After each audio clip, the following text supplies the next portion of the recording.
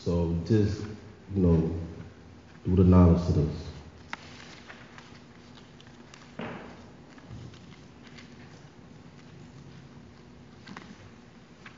Genesis 6, verse 2 to 4.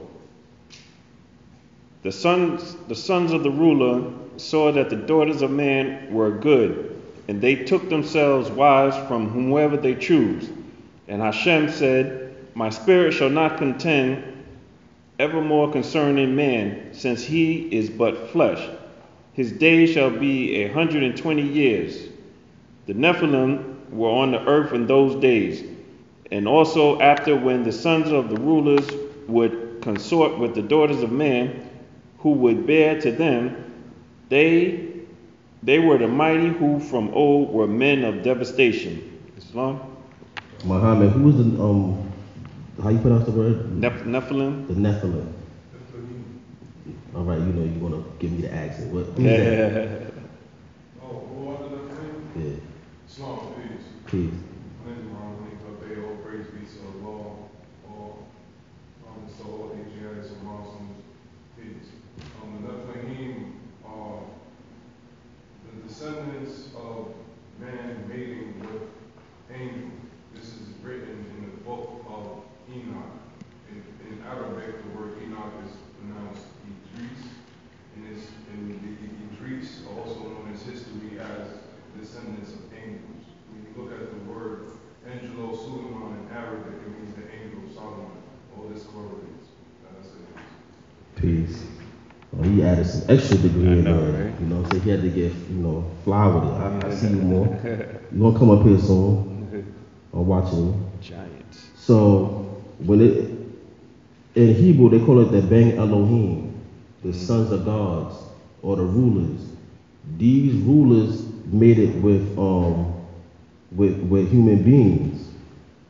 So, and they became men of renown. Sometimes they say they became giants in the earth.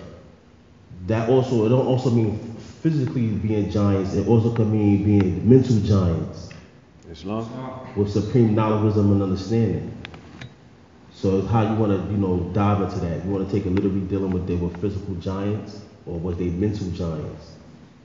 So man is made in the image of Allah. That every man seen in the image of Allah, that every person looks like Allah. Man does not look like the Creator. So when it talks about we made in the image and likeness of Allah, it's not talking about the supreme being the one. It's talking about that we have the holy breath of Allah, the Creator, in us. But we are made in the image of, but we are Elohim. So when we talk about we made in the image and likeness of the Most High, is because you have the holy breath, the oil, in us. Give me the Holy Quran of Mecca, Moorish Quran, chapter 8. Chapter 8, verse 9 to 11.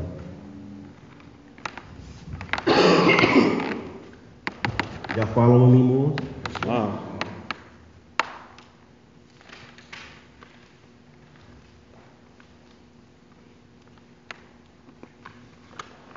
Chapter 8, Jesus reveals to the people of their sinful ways. Verse 8 to 11. And all the people said, Teach us to know the Holy One, who speaks within the heart, Allah of the still small voice. And Jesus said, The holy breath cannot be seen with mortal eyes, nor can men see the Spirit of the Holy One. But in their image man was made, and he who looks into the face of man looks at the image of Allah who speaks within. Islam, the holy breath. You hear what he's saying? Islam. And when man honors man, he honors Allah. And what man does for man, he does for Allah. Islam. Islam. So it's telling you that the holy breath that dwells in man is that which is the image and likeness of Allah. It's the holy breath. That you cannot see the holy breath. Islam. Islam. So even in the Hebrew, when they say Barashat Bara Elohim, the angels, the ones who created us. So like I said, even though people mistaken like, oh, God was the one that did it. No, it was the angels that did it. But the thing you gotta find out, are you the angel? Islam. Muhammad has his. Yeah, wait, this brother didn't got Muhammad.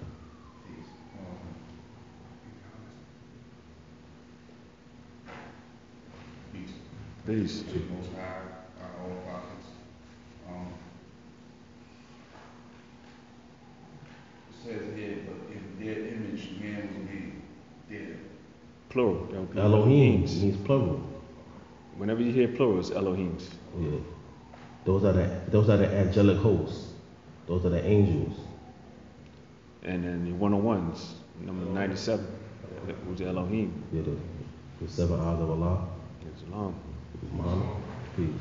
Peace. We also read one of the ones if we don't into, I believe it's question 88 and 87, where it speaks about the descendants of Adam and Eve, Asiatics and Muslims. But we also understand that they're angels. Noah, one of the prominent prophets of the Tanakh, he was born, there was a question on who was his father because of his skin. It was shiny. When you look up the etymology of Moor, or the etymology of Noro, it means dark skin or shiny one, because you're dealing with the reflection of light.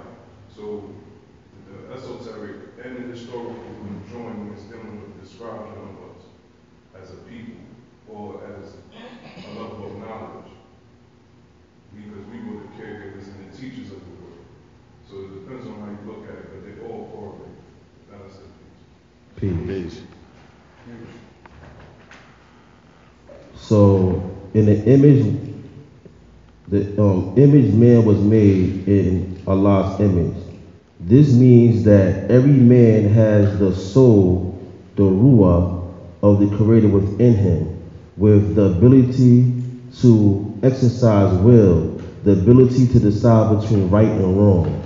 This is not saying that man is Allah, it just means that man has the God-like quality which could only be given by the omnipotent Creator.